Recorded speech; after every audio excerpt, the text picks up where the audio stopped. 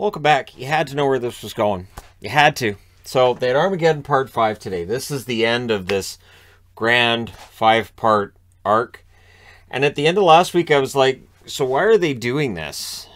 Why? Why are they going to have a Part 5? And after having watched Part 5 and taking notes, as you can see, I have no idea what any of this did at all. Okay, so the color difference is for when a scene changes, although sometimes it's not really a scene as much as it's a cut back and forth, so a lot of changes of color. It opens at Joe. Joe talking to Barry on the phone, because Barry's like, "You're not dead." Joe's like, "No, I'm not dead, I'm good." Sort of like the Time Cop scene where he's like, "Hey, you're alive." And he's like, "Yeah, since I was about 2 years old," which is a fun scene in Time Cop. It's a fun scene in Time Cop, it's less fun here. Time Cop's a great movie. Go watch it. And so Barry runs in and hugs him. Every time Barry rushes in or out of a room, I think, does he does he make sure there aren't other people there because he doesn't have his mask on? Does he? It doesn't matter. I still think everybody in Central City knows damn well that the Flash is Barry Allen. They're just playing along. It's like Smallville with Clark Kent. They all know that Clark Kent is Superman. They just, oh, wow, you just arrived and Superman was just here. It's so weird. They just play along. And then he he says to Joe, and this is the line that I think is so funny. "You don't remember either." Yeah, he doesn't remember being dead, Barry. You're right. He doesn't remember being dead.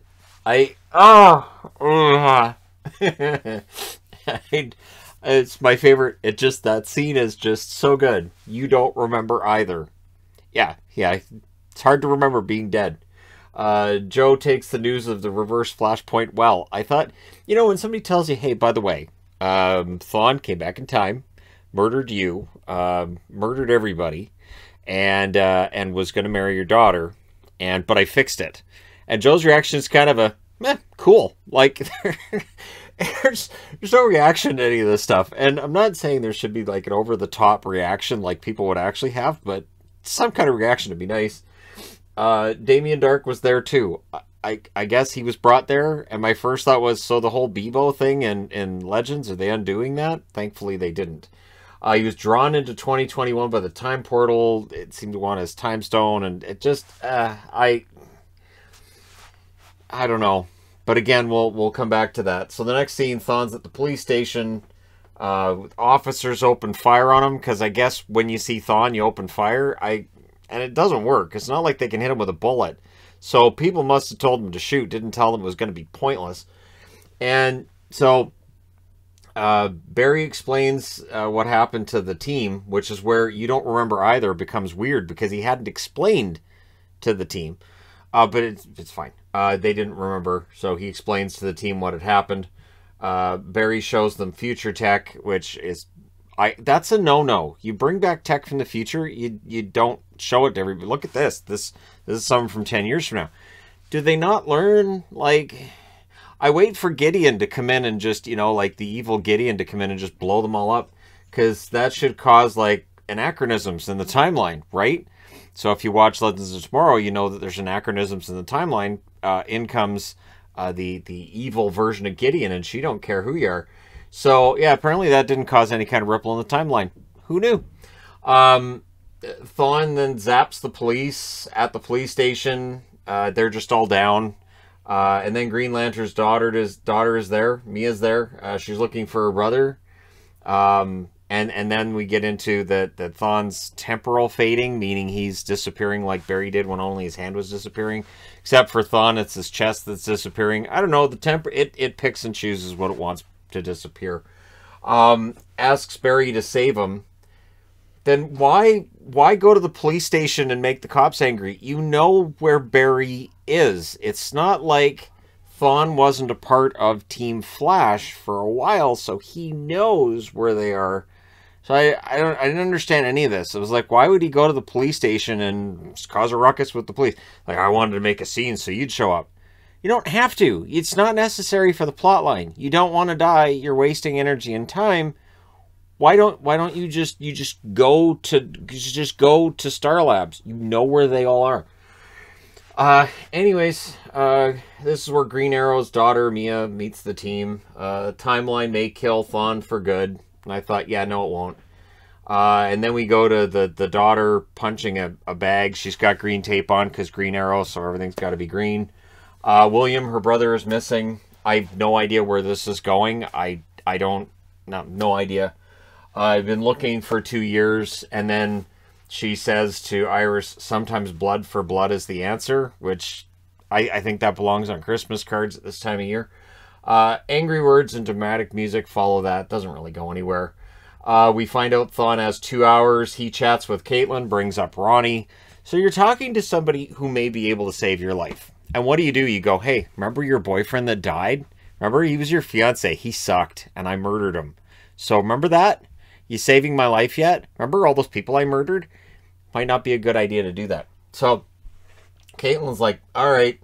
And she, when he brings up that she's been wasting her life, she's like, they're family. Family was brought up a lot on this episode.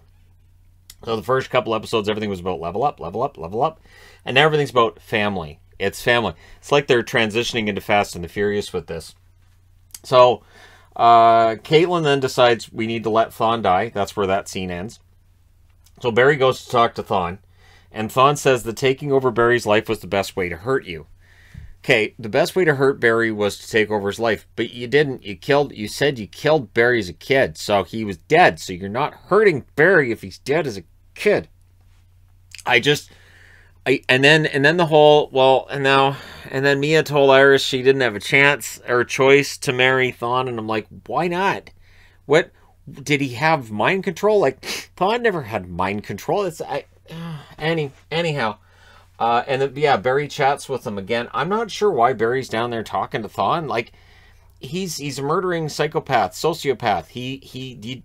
We're going to talk about it being a bad guy. No, you're not. We've been through this for 8 seasons now. Thawne's jealous that Flash stole his greatest moment. He said, like, did he say 2 centuries in the future? Okay, sure, absolutely. Says he'll find new ways to kill Barry if he lives. So he tells Caitlin, man, it was great that I murdered your fiance. And he tells Barry, if you save my life, I'll murder you. Again, he's not good at this. So Despero comes in like the ghost of Christmas future and says Thawne should die because he's seen the future and Thawne has to die and it's time for Thawne to die. Sure. There's more debate on letting him die by Team Flash. Iris tells Allegra, Chester, that they don't get any say. So they're like, we probably shouldn't let this guy die. And they're like, shut up. And that's it, because they're new. And I'm thinking, hasn't Allegra been part of the team for years? Didn't you just put her in charge of like a part of your newspaper? It's not a good time to tell her, hey, noob, shut up. Chester, it's fine, whatever. They mentioned Cisco in the episode, not like he showed up. I'm guessing maybe they wrote something in for him. And he looked at the script and went, yeah, I'm not coming back for that crap. So Joe arrives at this point, and then he takes Iris and Barry off to another room where he gets entirely too angry. He's mad that they're going to let Thawne die. And Barry has this dumb line of, Thawne, Joe killed you, which is true in another timeline. And his answer is, you always have a choice. And he said it so angrily that I'm like, is that how it was written in the script? Because Joe seems really angry when he says this. Like, you always have a choice. You know, wait. So here's the thing. If they don't intercede, if they don't intervene in this, then Thawne fades away. He no longer exists. The timeline is writing itself. And I'm not sure why writing itself involves murdering Thawne. No idea. We didn't see time wraiths or anything like that. Need some time wraiths from Doctor Who. That's what we need in here. And then he goes to Barry. He goes, "You've already figured out how to do it, haven't you?" And it's like, where did you get that, Joe? You can read that in Barry's face. He's right. Barry's figured out that if they take Thawne's speed away, he lives. I can't figure out why that lets him live. I've gone over it in my brain and decided, just for plot reasons, that means that Thawne doesn't have to die. The timeline is trying to kill Thawne, not his speed. Or else it would be his speed that was disappearing. So I didn't get that. Despero decides to connect to Mia Queen for Thawne murder. Frost then talks to Barry in a different scene in Team Flash. Despero just shows up in the room. And nobody goes, holy crap, this guy just showed up out of nowhere. Who is that? Remember, the first 3 episodes didn't happen. They've never met Despero. Despero just poofs into existence and they go, this is Despero. if he poofed into this room right now, I guarantee my reaction would not be, hey guys, look, it's Despero. How's it going, dude? It's just, no. Mm-mm. And then he teleports the Flash somewhere else, because sure, why not? Then Mia shoots an arrow that screeches when it hits the floor, because why not? Sure. So that downs Allegra and Frost for no reason. Mia could have just walked by them. They're part of the same team. Then we go to Flash. All of a sudden knows Despero's backstory. It's like, you were the Desperate. You were the leader. You weren't the person that was trod upon. You're not here fighting as a hero and blah. I'm like, how do you know any of this? And Despero's like, well, you figured it out. You did. Nothing.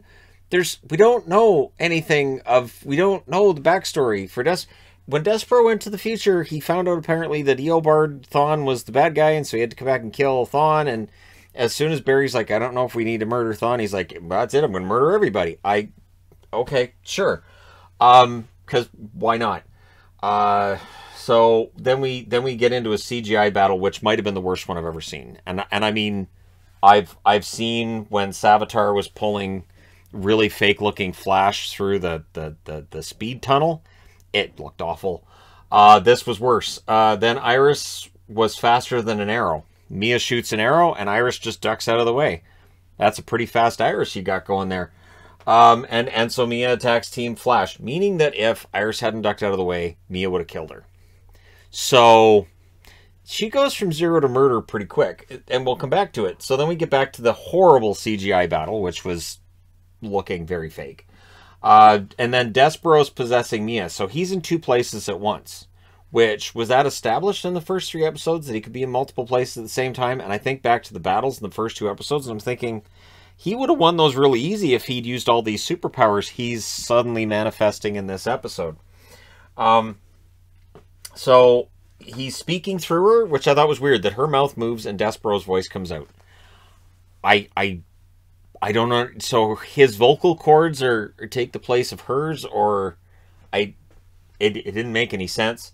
And then Mia just fights him off because love. This the only thing I come up with is that they go, hey Mia, have you tried fighting him off? And she's thinking, no. And of course Despero's saying, the girl's not in here. And of course she fights him off, and they don't even explain it. And then Despero kind of goes, well, that's over. Why? What? So he goes to Barry, well, my pawn failed. So why didn't you just take over somebody else? Why didn't you just do something else? I don't even understand. So Despero teleports Barry back. Now, if you're going to teleport somebody, where are you going to teleport them to? Why not teleport them back to all their allies so they can try to conspire to stop you? That's what Despero does. I don't know. I would send Barry to Antarctica, or, I mean, I know how fast he can run. I know he can get back quickly, but at least screw with him. Don't put him back with all his buddies. If it moves through time, why not move him back to the 18th century? Let him run his way back from that. But no. Despero just puts him back with all his buddies. Despero then decides, well, if I have to kill the city to kill Thawne, I'm going to do that, which is kind of an overstate. I don't understand. And then they talk about Project Whammy, which is what they call the ability to take away the speed that Thawne has. It's a terrible name.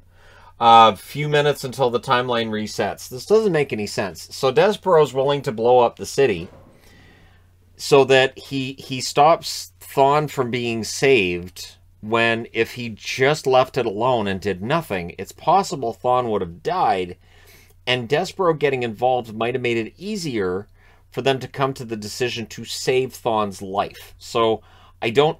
And does that mean that in the future they had saved Thawne, and so he came back to talk to them, and none of this is ever explained, so it doesn't really matter. Flash then was redirecting energy into his gold boots. People are excited about the gold boots. I'm not, because Flash.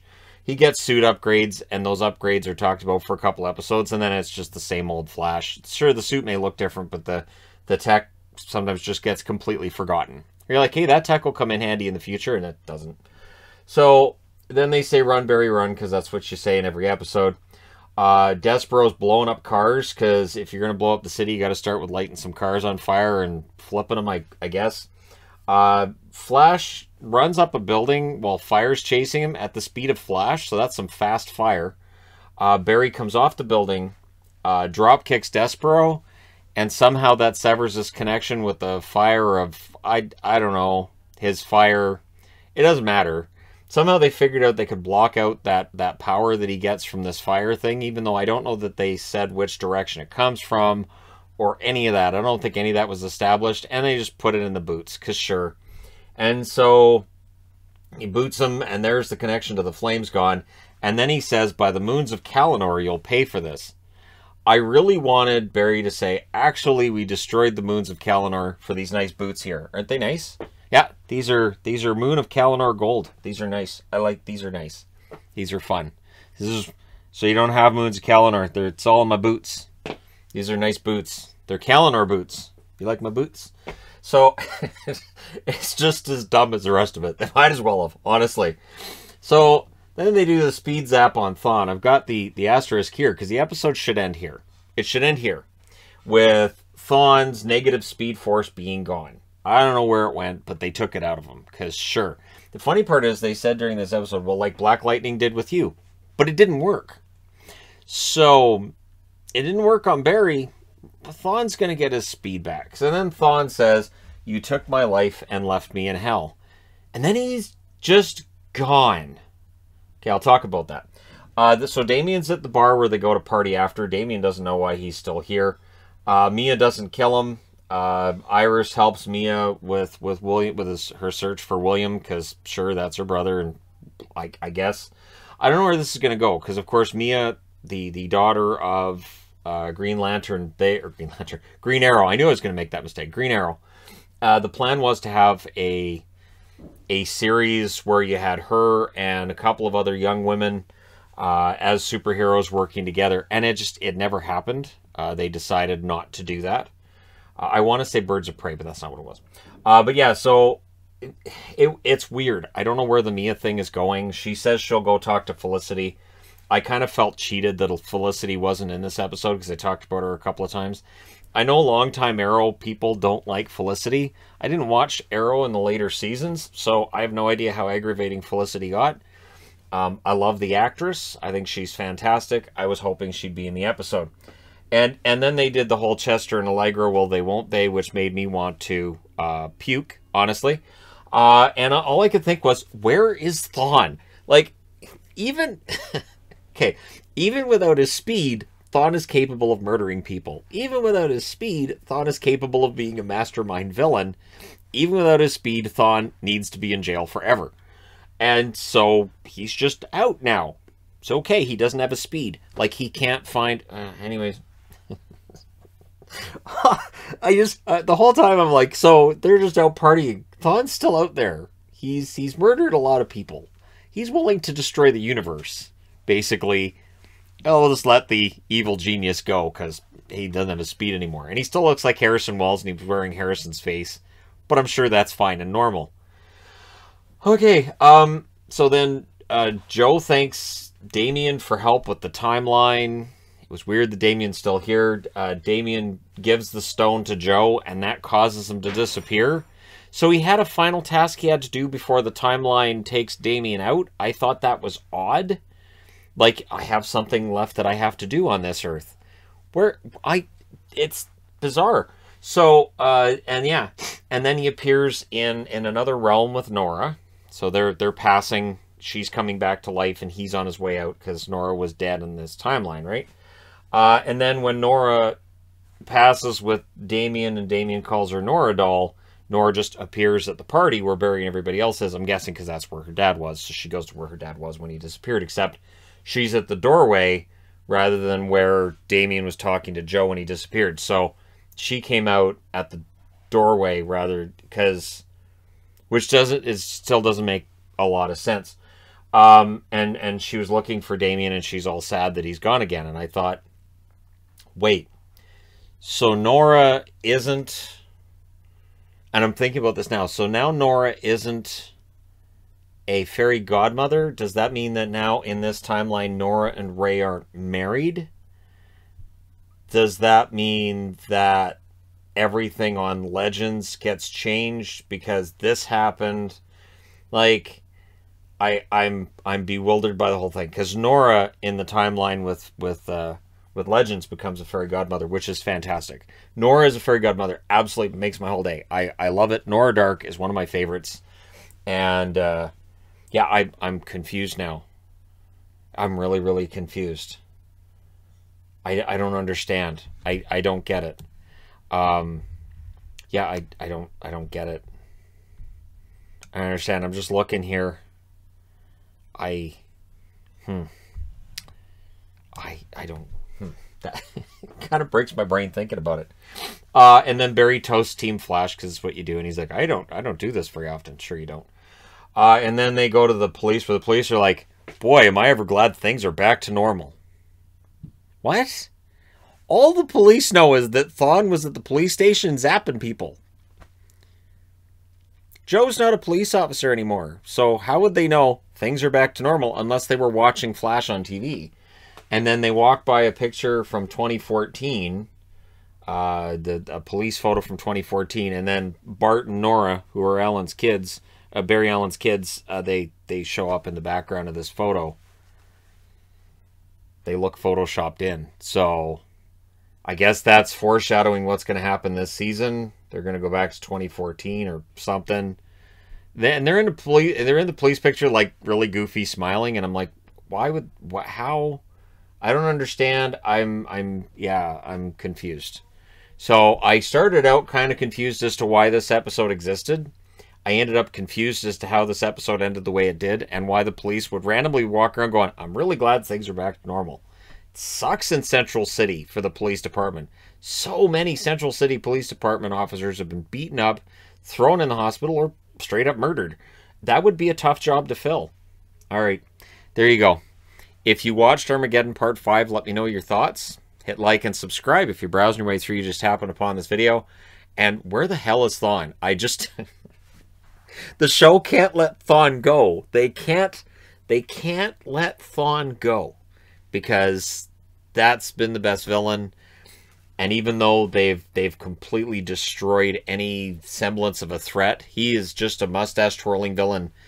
They should go back to the French accent, and the next time that he's on, they could just use the French accent and all of that when he was Sherlock.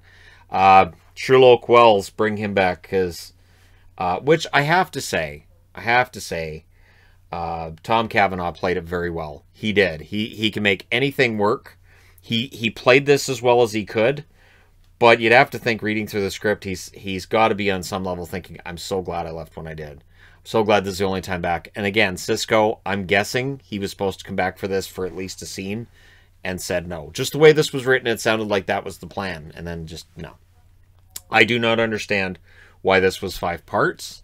It was not truly a crossover episode. Having Batwoman in it there was no point. Having Black Lightning in it, there was no point. Ray Palmer being in it had no point. And Nora being in there at the end just confuses the timeline, confuses me.